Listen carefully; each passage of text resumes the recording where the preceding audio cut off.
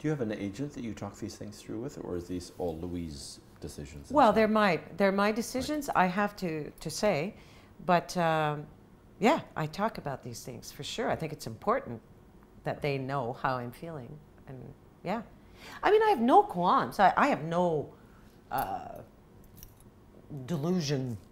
I am known in the musical theater in Canada, for sure. I think I've gone about as far as I can. But I'm not, you know, there are levels of stardom and stuff. I mean, I am not a big star, and I don't, even though I've done some stuff, I've won some awards, absolutely. But I have no qualms. Some, the list is this long. Well. Some. But, you know, come on. I still will go, okay, this person is doing this show. I don't know this person. Yes, I will go in and have a session with that person. I have no problems with that. What I have a problem with is saying, you know, call me in for the first round of auditions for the casting people for a musical. I mean, come on. Come on. That's Canadian. And never in the States would they do that. Really? No, they would not. And I think that was a shocking thing to me. How amazing they were at auditions. I went to meet some creative teams. I had auditions, meetings, whatever, while I was there. New York and Pittsburgh? In New York. In New York. And I was like moved by their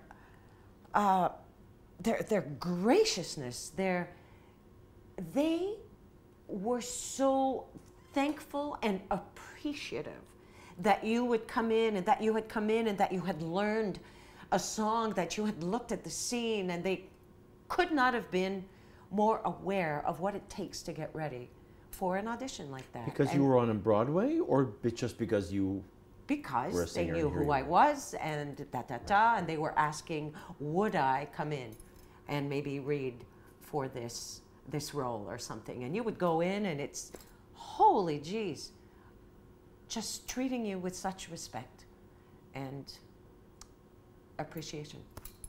And I have to say, I don't, as a rule, say that I can find that here as much. Why? What's going on that we don't do that? I mean, here up to a certain point, it's like, oh yes, you are who you are, but who do you think you are? Do you know what I mean? It's almost like we don't want other people to do well or something. You don't want somebody to be doing better than you. What is that? There's room for so many people to do well. I clued into that a long time ago too. I used to resent whoever got the role if I didn't get it. But that's so stupid. That means that later I'm going to actually end up doing something else. That other thing that I didn't know about at the time. But come on. There's room for all of us, you know? Jeez. And the more we have good people, the better the work will be. But that feeling comes from an interior confidence in you, Louise. Mm-hmm. That comes from a core of confidence. I mean, conversation's been nothing about a confidence that seems to be in your core about this, about meaning, about passion, about whatever. And that's in your confidence about equality as well in the restaurant.